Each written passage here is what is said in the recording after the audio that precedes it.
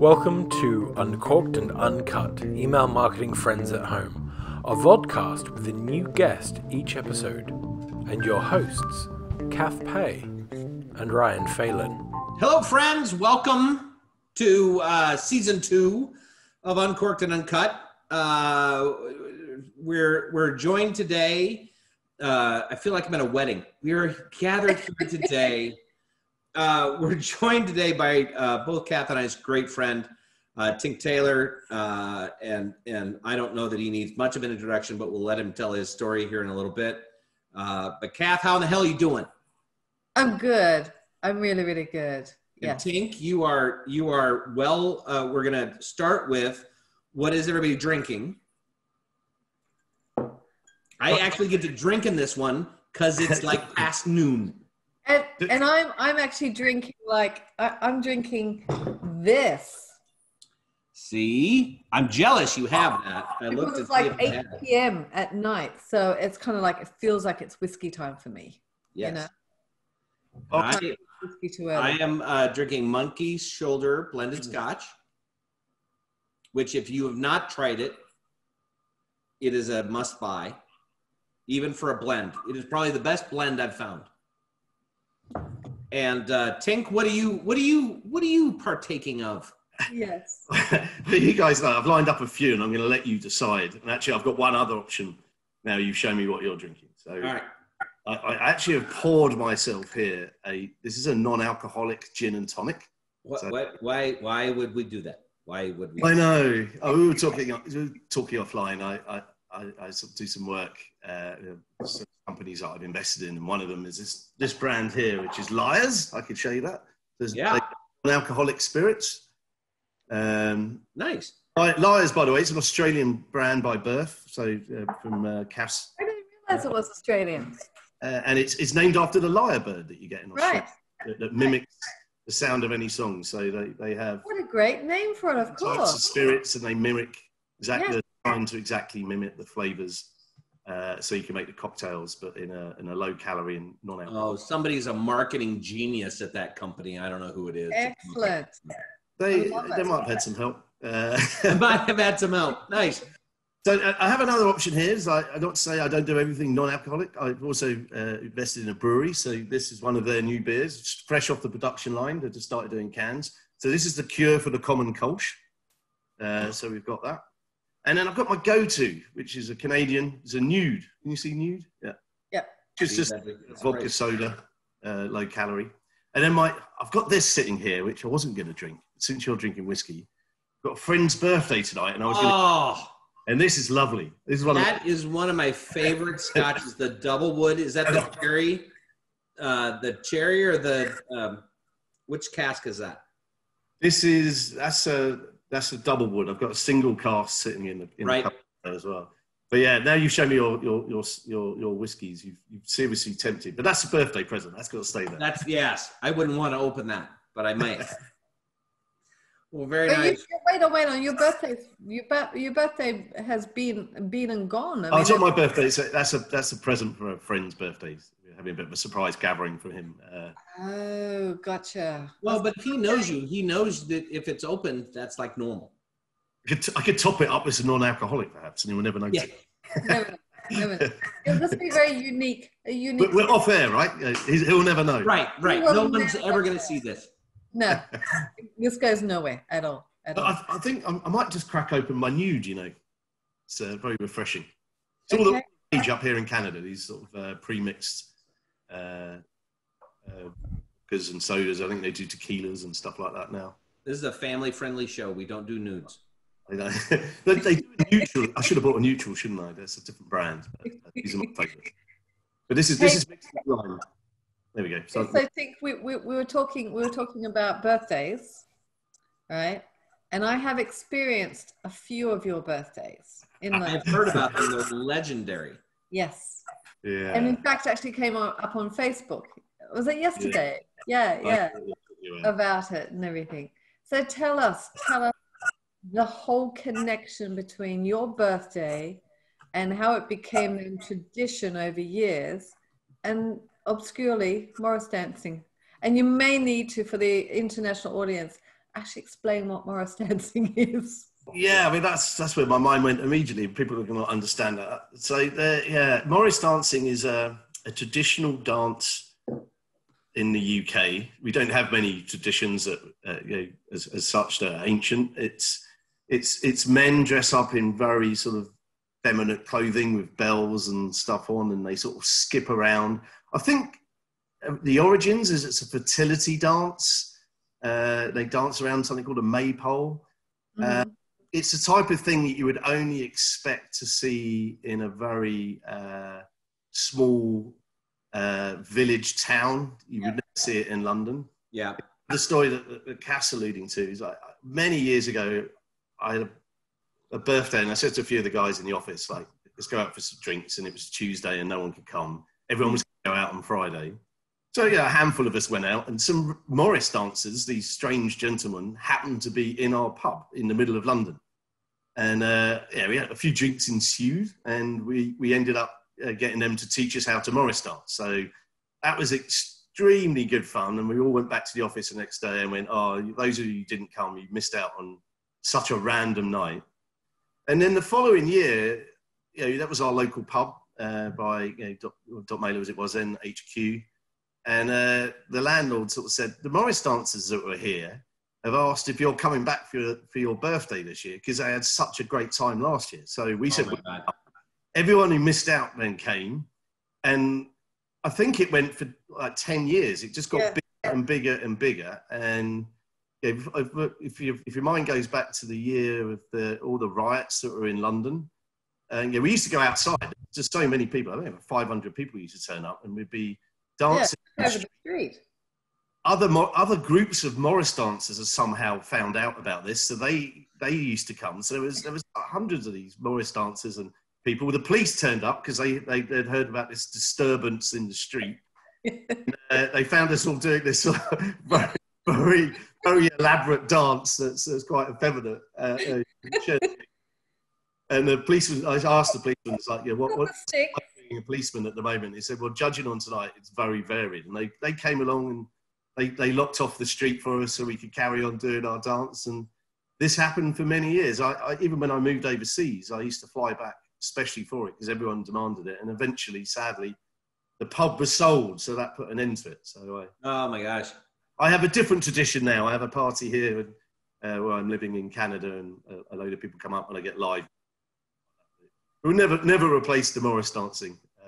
But every now and again, a video springs up of that stuff. And, Kath's right. One popped up on Facebook yesterday. And it's just simply bizarre. It's hard to explain. I'm sure everyone's sitting in North America right now going, what on earth are these guys talking about? Well, no, because I saw your name attached to it. And I'm like, okay. It's just normal. It's so strange. And how it escalated, I have no idea. But it was a huge amount of fun. And I think that video popped up after another video that he shared as well of the Dot Mailer, as it was then, team, or dancing backwards.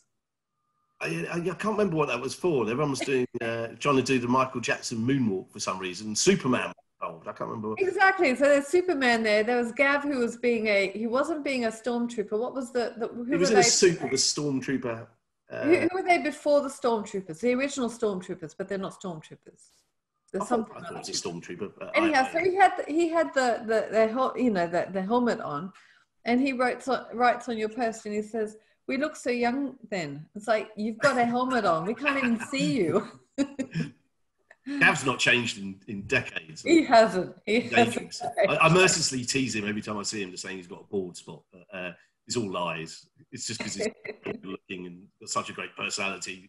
You've got to knock him down for something. Exactly. Oh my goodness. Tink, for those of you, or for those of the people watching this that have been living under a box for the last 20 years, give us a brief overview of what you do and what you founded and how you've come to be such an amazing influence in this industry. Oh, that's kind of you to say. Brief synopsis. Founded dotdigital, best part of I think it's 21 years this year. So yeah, we're now adults, I suppose. But yeah, founded the business that latterly has become dotdigital. We've changed our names a few times. We started off as a a web design development company, sort of back end of the .com bubble bursting, but we were really technologists at that stage. So we were building software. So we built a content management system. We built an e-commerce platform. So .editor, .commerce, funny enough, and then .mailer, was an actual addition into that to market the websites that we had built. We faced some challenges along the way. We had 3 amazing products. I mean, if I look at something like .commerce now, I work very closely in the e-commerce community, and I see some of the features that the likes of Shopify, BigCommerce, Magento, bringing out and big announcements. And I'm thinking, Christ, we had some of that stuff 20 years ago. Yeah, exactly. But we couldn't compete on a marketing front across 3 strands. So we had to, focus on something, and we did some strategy sessions at our end about what should we focus on. Email gave us instant MRR, and it was a very good predictive model on forecasting revenue. And I was fortunate enough to sort of say, well, I'll take that, but I'll give it a bit of a try, see if we can make a bit of a go for that, to changing out of what was the core business back then. And the rest is history. It's quite easy to model if you've got a good product and a good team behind you that can support that and sell it. Well, dotdigital, dotmailer, all of the, all those names have been kind of a staple in this industry forever, right? And what have since nowadays it's interesting. I obviously spend a lot of my time overseas. We're the biggest of what we do in the UK, and that's great. And we've got a great team there.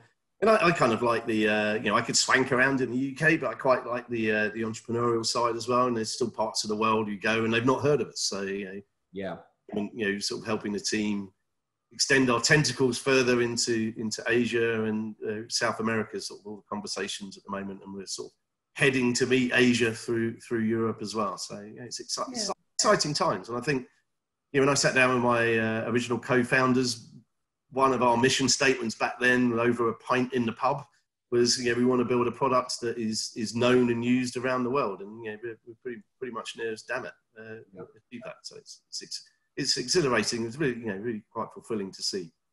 Isn't there a plaque in a pub somewhere that says this? Well, Kath might have seen it. We opened our head office in London Bridge. I can't remember. We moved office. It's probably coming up to 10 years ago. We moved into that building, and cool HQ. And as a surprise, the actual idea for .mailer was come up by one of our sales guys, a guy called Roger Kentridge. Make sure I give him a name check. But he kind of, in a very non-technical way, described putting an invisible GIF in an email. Just looked around the table and the penny dropped and went, wow, we should build that. And we did the next day. So that was in a pub called the Tree House that we used to go often. It was opposite our office then. Kath may have been to the Tree House, actually. But when we opened up the head office, the sort of the lunch area, the team that put the office together built a replica of the Tree House pub for everyone to have lunch. And they actually went back to that pub and they got the very tables that we used to eat and drink at, and the table that we came up with the idea. It's probably still got my chewing gum stuck underneath it and what have you. But super nice touch. We actually call that the tea house, and that's where all the guys go. So we have a plaque on that replica of the pub, like the plaques you get in the UK that says, I know, so Arthur Conan Doyle lived here when he wrote Sherlock Holmes. Right. So it's like the founders were here. But it's super nice touch. It's a nice talking point when someone comes into that office. But yeah. Well, I mean, I was a judge just last week on at the Dotties, right? So, and I was quite happy to see there's a lot of, the 3 biggest, I guess, countries that you're most prominent in is obviously UK, US, and Australia. And so you had a good amount of entries from those countries. I didn't see others, but still I think I think you've done well to go international like that. And I mean, Rowan must be doing really well in Australia. Yeah, I mean, it's quite serendipitous, Ryan. Yeah, Ryan was sort of my, want a better word, number two in London for a long time, ran the sales team there. That includes sort of our customer services and also some of our professional services, actually. And he got to a point in his life, he'd been with us at that stage maybe 10 years, knew the business really well, but he was Australian by birth. I think his kids were coming up to sort of school age. And, me and him had a chat, and it was like, well, maybe he would come and help scale our US-based team, or maybe we would already started in Australia. They'd seen quite a bit of traction down there, and it's like, well, maybe make the jump directly to Australia. So, with a few bumps and kinks in the road, we kind of got there, and he's out there doing what he does best. He really builds a really good team. People love working with him. He knows his stuff. He knows us. Just someone that understands how the internal workings go. Yeah. The organisation has its own sort of processes and methodologies. So yeah, it's good. And I still spend a lot of time talking to him. Chat to him last night actually. Time zone where I live now is very friendly for all the international offices for obvious reasons. But it depends on what time of day we catch up. I get a different Rowan or he gets a different Tink. Maybe I've had an après ski and he's had an early start on the bike ride, or the other way around. Wow. Well, you've got a bit of history with Australia, though, haven't you? Yeah, I mean, I've been to Australia a ton of times, just on business alone. In the recent years, I was probably going at least 4 times a year. They do a lot of thought leadership out there. Very well known in sort of the e-commerce world. It's quite a small ecosystem there. But outside of that, I came from a background of windsurfing, so a lot of my friends that I used to work at a windsurf school live and work out there now. I've got a ton of mates from university that bizarrely live over there. If you want a really funny story about understanding wording internationalization, I'll tell you that in a minute. But I dated a girl many years ago. I think you met her, Kath, actually. She was there from that era, which feels like a lifetime ago.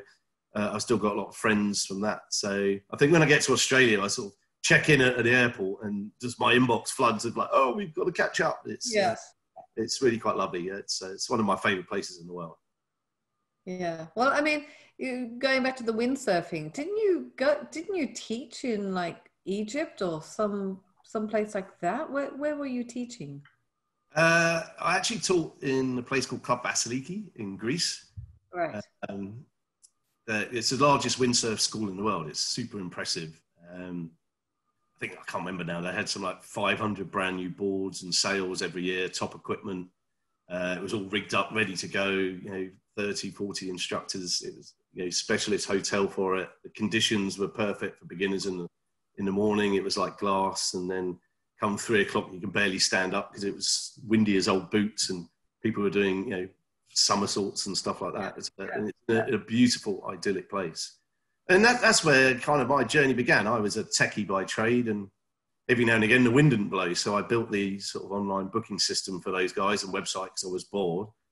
It was a very expensive holiday, so it's kind of sea level. So a lot of the people I was teaching, I got to know over a number of years. They saw that and they said, when you get back to UK, can you build our website? And it's like, sure. Who do you work for? It's like the BBC. It's like, crikey, I'm going to need help. And that's where kind of put the guys together that you would know was the original co-founding. But I had a big book of business to bring with me from people I knew. And outside, we built, for example, a lot of websites for the BBC brands like Top Gear, Radio Times, Top of the Pops back in the day, and they needed marketing, and that was the kind of where they came to us and said, our email tool's rubbish, can you build us one? And that's kind of where everything started. So it all kind of, for me, started back in Greece and windsurfing. So.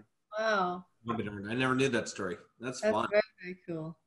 But for you, Actually, on that note, when we'd started, and Tony, who runs Club Vasiliki, he had an interesting way of saying you did a good job. It was always the dialogue with everyone going, will you come back next year? It was almost like, if I pass you the salt and pepper, you'll get an extra 5,000 drachmas if you come back. And I remember having a chat with him, and I said, look, I've just started this internet thingy. If it goes tits up, can I come out mid-season? But I feel like I need to give it a go. And it was him giving me the okay to do that really allowed me to put the time and effort to give it a good go and really get it going. And I'll be forever grateful to him for that, because, still a lot of business decisions along the way where, you've got to take risks as you grow a business. And for me, if it goes really well, I'll go back to that place because it's paradise. I'll go back in a slightly bigger house, but if it goes really badly wrong, I'll go back to paradise and do what I love and enjoy in a great place. Yeah. So the degree of risk in making decisions for me personally was sort of tempered by it's a great result either way. Let's go for it. All back. Yeah, but for you, I mean, it's ever since I've known you, when we first met in like 2004, so we've known each other a while. Ever since I've known you, you appear to have mastered the work-life balance. Take for where you live at the moment, right? Like you said, one day you may be out, skiing, and the next one you're trekking, the next one, you know what I mean? Like you can do so much, and that's by choice. It's not, you didn't just happen to be there. You've gone there and said, this is the lifestyle I want. I like to travel and I like to do all these sports, and this is what I'm going to do.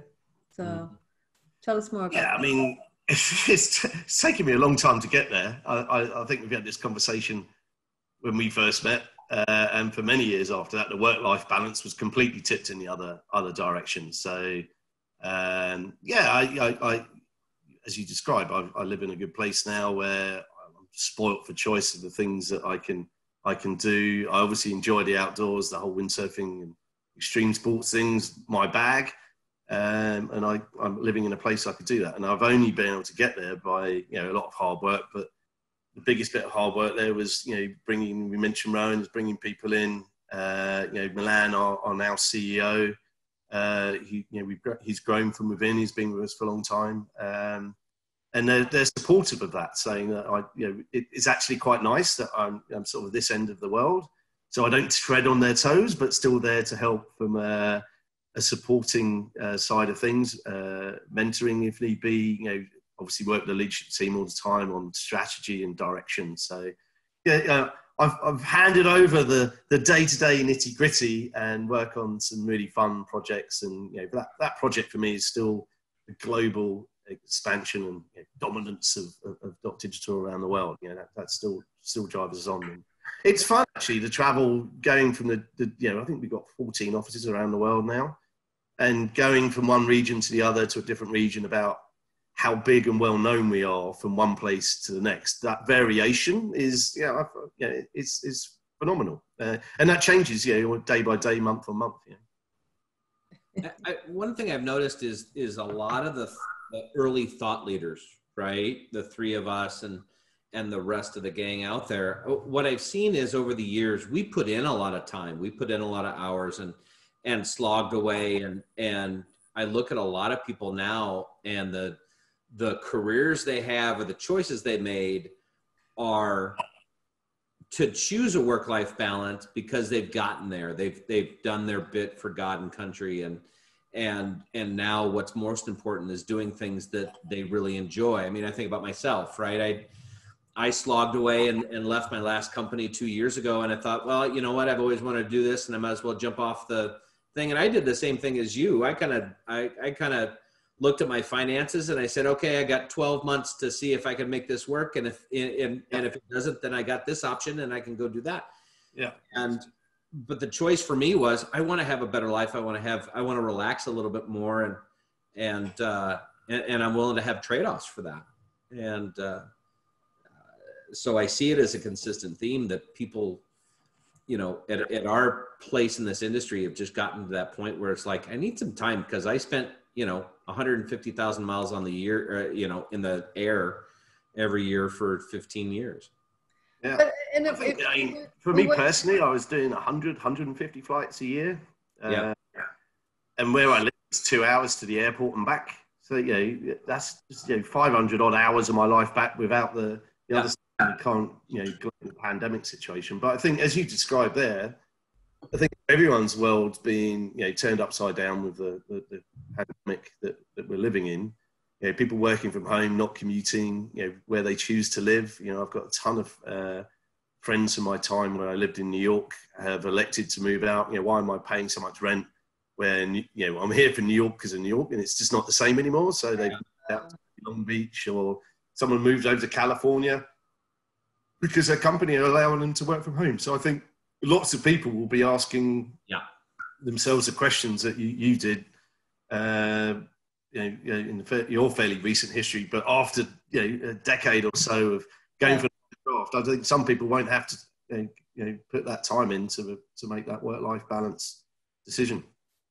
I think it's going to be better for a lot of people as well. I think it's probably. Oh yeah, I mean, I got 2 years ago. I sat down at one point. I figured it up, and for the better part of 10 years, I spent 50% of my evenings in a bed that other people had slept in. Right. And it was like, this is. I've heard that about you. Yeah. Well, Hey, Tink, I've heard some tales. We all have stories. How did you two meet? I heard there was a story that was quite interesting. I don't know that it's interesting. I'm going to wonder what Kat's going to say here. Tink just say what she thinks I'm going to say. Tink loves to tell it. It's like every time I'm with him, Tink just goes, okay, so, and then he goes, although you usually have a few drinks in you by the time you actually come around to doing it. But no, you do like to tell Are we talking about your first meeting at the DMA?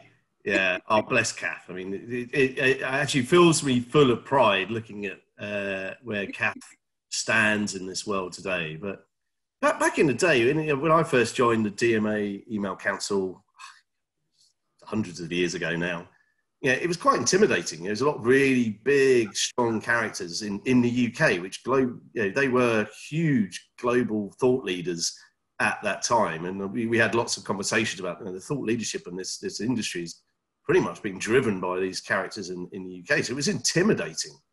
And to join, the first thing you do when you join is you go as an observer. So you don't say anything, but you get asked sort of any other business at the end.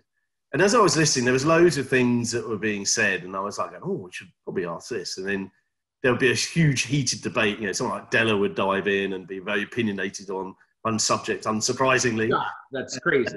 And Simone Barrett for me, dialogue was there, and she Simone and Della would have a tussle and what have you. And it was like, but literally everything I thought of had been dived into, and someone had sort of been jumped at, and I was like, God, glad I didn't mention that. So I felt, and he came out to me, any other business, and I sort of said, oh, nothing, it's nice to meet you all, let's go and have a beer and have a chat afterwards.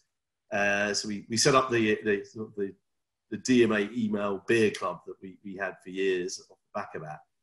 But and then the Kath joined a year or two later. I encouraged her to join, and I think to come as an observer.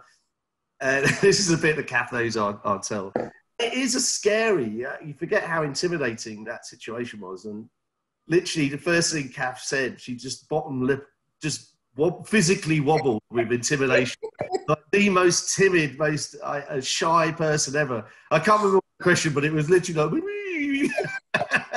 and I every time I see Kath, I tease her mercilessly about that. But it goes to show, her standing now in this world is just so chalk and cheese from that moment. And there's a serious amount of hard work and effort and craft. And, it fills me with inspiration when I see someone like Kath step up and do that in this kind of industry. And I think, we've talked a lot recently about diversity in this industry. And I think there's pretty much no one from our era for sure that, when at school said, I'm going to be in email marketing. We all kind of fell into it somehow, with tech or marketing or whatever.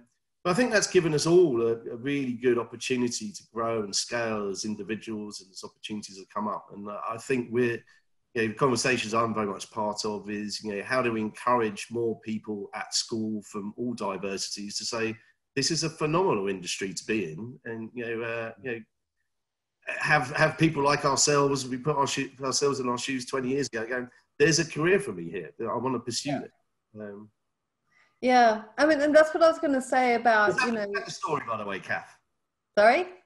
Did I get that story right? That was the one. I said to Ryan, I said, he'll probably say that because he always tells that one. It's interesting though for all of us. I mean, like Ryan, you're a massive character, and you Len and Dennis, I've hung out with countless times. All big characters, but I think it's really good to remember. Like Kath, you're now one of the big characters. So when someone else steps up in a situation, is being open and welcoming into that group and having people be able to put ideas in and what have you. And that really is what our industry was about. I mean, around that table, I mean, you were selling, you had an ESP back in those days. Everyone was friends, and our mission was to grow the industry. Okay, day by day, we were probably in the occasional pitch together. That's fine. There was a real camaraderie about how it's on to the next level. And I think the last time I probably physically saw you both in the same place, I'd gone to an EEC conference, and it was it's the first time with my international travel, I'd been able to go for a while. And what I found quite interesting there, I was delightful to catch up with everyone. And Della was telling us about how his daughter was talking about email marketing. I know about Kath and her kids were talking about email marketing. You got Lauren was talking about his daughter in the UK doing it. And I was like, why is that generation not here? Actually, perhaps they should be here instead of us, Yeah. I found that it was a different set of energy from the first time I went. It's like, bring the kids as well. Let's give this a boost. Yeah. Yeah. Well, Jonathan's been to, I mean, he goes to all the ones here in London, but I took him to the Vegas one, Email Innovations. And yeah, he's got his own crowd. He's got his own, I love seeing that. Exactly. It's kind of like it's a different vibe. It's a different. I mean, I know them all, but I'm not overly, best friends with them. So yeah, it's really, really good. He's made his own way. Fantastic. I noticed that in the same year. So when I went to the OI one in Vegas last year, you had all of the old timers kind of sitting together. Yeah. And then you had all of the next generation clicking together. And it was fun to watch them because it was like, that was us 20 years ago kind of thing. Yeah. That was us palling around and sharing stuff and joking and going out and drinking and whatever. And it was neat to see. I mean, shoot, you talk about being intimidated and stuff. I can remember when I first came into this industry, I had done some press and started to put my name out there and started to just talk very humbly, right? Because you had like Lauren and you had Kath, and you had all these different people, right? And Lauren, right, for me was just like, oh my goodness, talk to the man. And Stephen Pollard. Stephen. Oh my goodness. I mean, the nicest man in the world, but scared the crap out of me because it was like, he is really smart. And I can remember being at a Sherpa conference, and I was there, and Lauren walks up to me and he says, "Hey, how you doing? Man, your star is rising faster than mine did. What the hell are you doing?" And I just knew at that, and I can remember it, the whole thing vividly. I can remember it as knowing that I had arrived in the industry and knowing that I had been accepted to talk, and it was one of those powerful moments. I don't even think I've ever told him that story.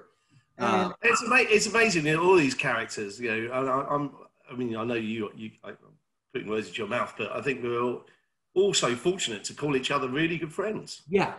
It's brilliant. And I've embarrassed Kath with her bottom lip, so I feel a bit bad about that. But I had a similar moment. I did my first public speech, or my big public speech, was a DMA event. And we'd flown Stephanie Miller over from the US when she was at... I organised that event. And it was at London Zoo. I mean, it was such a... I organised that one. Yeah. I think we're in the monkey enclosure in London Zoo giving a speech. My lip wasn't wobbling, but my knees were definitely wobbling. And I was like, I'm with this personality, big name Stephanie Miller, and she couldn't be a nicer human being either, and she's become absolutely. Yeah. Funniest story was I was at EIS one year, and my process before I get on stage is that I kind of go off on the side and say a prayer and kind of get my mind centered around what I'm going to say. And so I'm at EIS, and Joel Book walks up to me. Another one that I'm just like, Jesus, Mary and Joseph, and he's like, "Hey, how's it going, man?" And I said, "Joel, I don't know why, but this audience scares the crap out of me. I am never nervous anywhere. I said, but if I present here, I am nervous to get up on stage. I don't care how good it is. And he's like, so am I. Because the people in this audience can call your shit and tell you you're wrong. And I'm just like, oh my God, I'm dying. Oh, I think one of the easiest caveats on our industry, if someone ever does throw something out there, is right. That's a great idea. Let's test it, or if you can test it and just let me know what your findings are, then hey, so you can never, you can't be completely called out. I don't think. Yep. Yeah, for sure. What have you, Tink, what have you seen change? You all have been here for the entirety of this history. As the CEO of a company that's one of the big leaders in this space, what have you seen change, not only in the email space, but just society and its acceptance of email? Well, I should firstly point out Milan's CEO now, so he's doing all the whole graft. Well, yes. Sorry. We're a public company, and he gets fleeced mercilessly to go and do all the investor relationships, and good luck to him with that. And it actually does a tremendous job. But, yeah, in terms of being a leader in the business and in the industry, I mean it's changed a lot.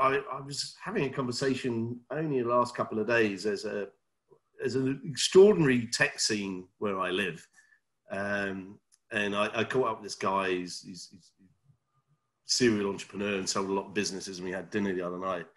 And we were talking about our initial growth, and Dot Mailer back in the day, one of our brand marks was a plane, and our logo very similar to the RAF. Actually, they might have mentioned that in a letter or two from their lawyers. And one of our first marketing campaigns, we'd never done a trade show.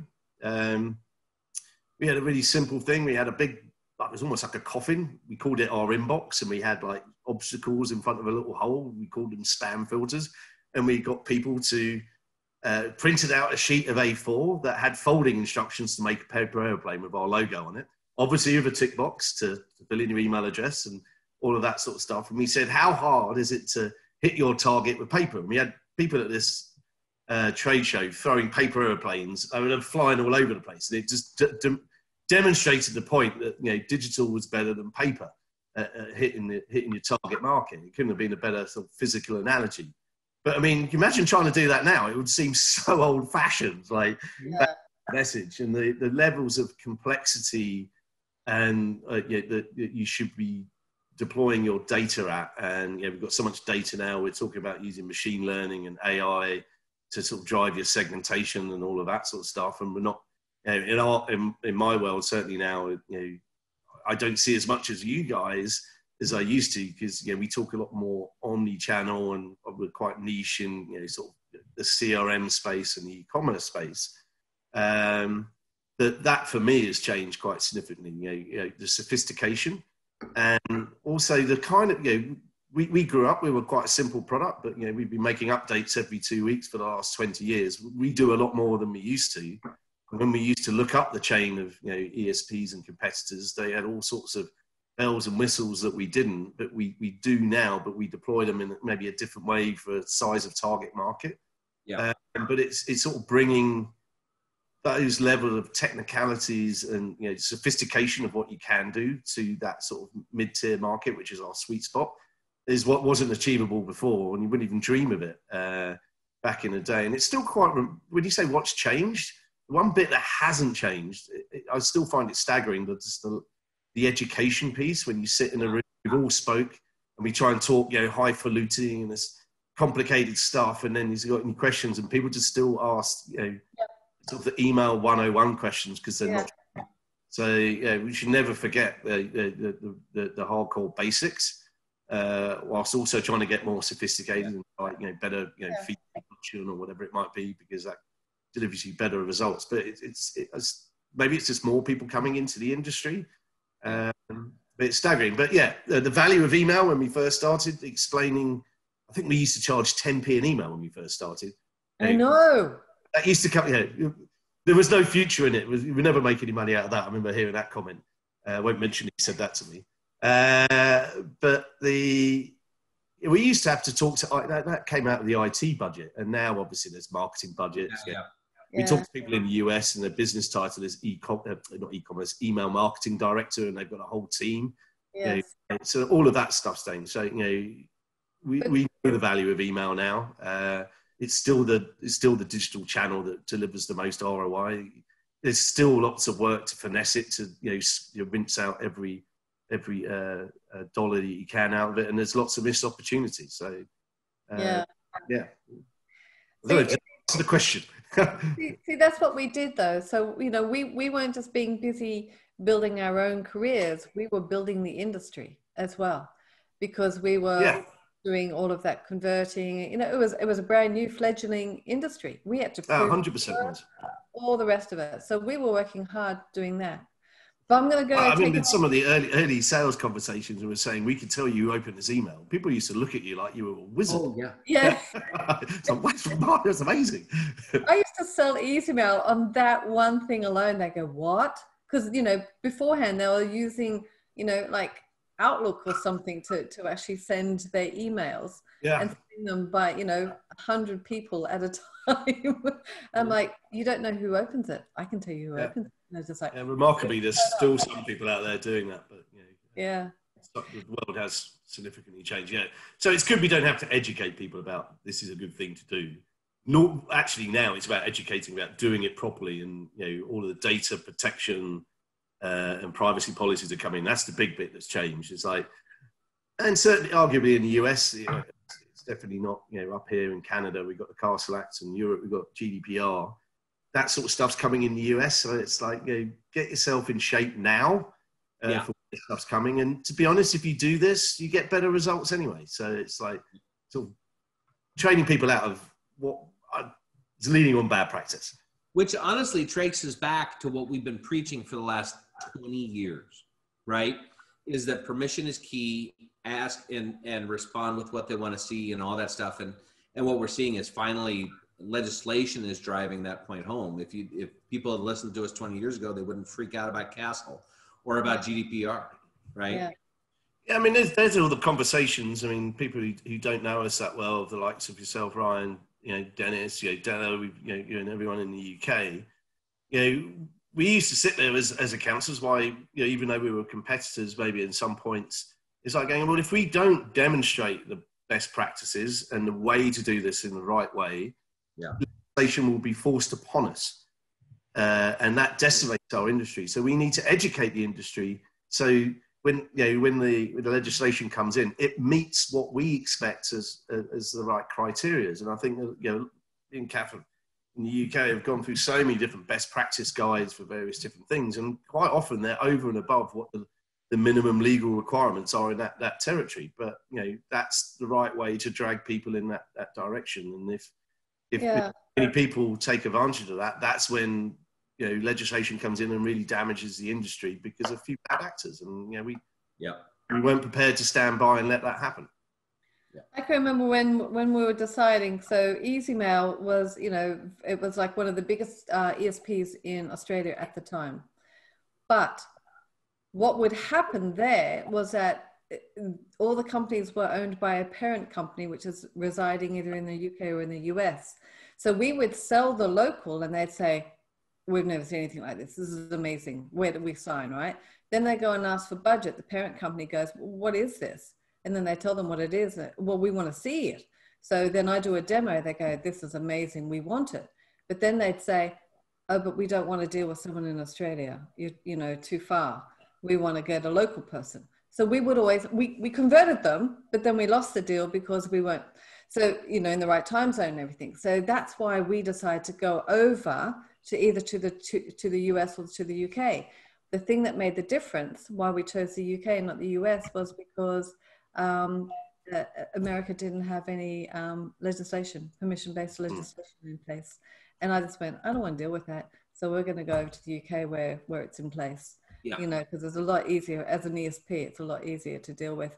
And also because I'm such an advocate for permission-based, marketing. Well, I mean, there's a lot of money to be made where there isn't permission. I mean, even in today's world, Asia and South America, it's a bit of a Wild West in terms of data protection. But when you start doing that, I mean, it just gives you so many delivery and deliverability issues at the receiver end. So no interest in that.